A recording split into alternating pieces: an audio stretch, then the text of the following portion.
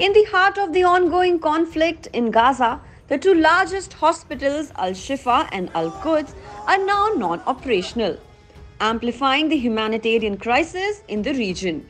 International media reports said that non-stop Israeli raids have forced Al-Shifa and Al-Quds, the primary healthcare lifelines for Gazans, to shut their doors. Al-Shifa Hospital, in particular, is under siege, with Israeli snipers targeting anyone in proximity, effectively trapping thousands inside. Tedros, Director General of the World Health Organization, paints a dire picture, emphasizing a perilous situation in Gaza's hospital. Tragically, more patients, including premature babies, are succumbing to the worsening conditions.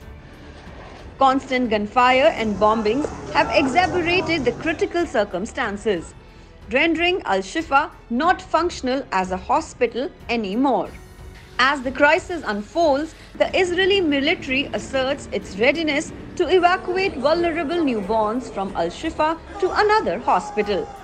However, Israeli Prime Minister Benjamin Netanyahu has rejected calls for a ceasefire until all hostages captured by Hamas are released. The Israeli PM contends that Israel attempted to deliver fuel to Al-Shifa hospital but was refused.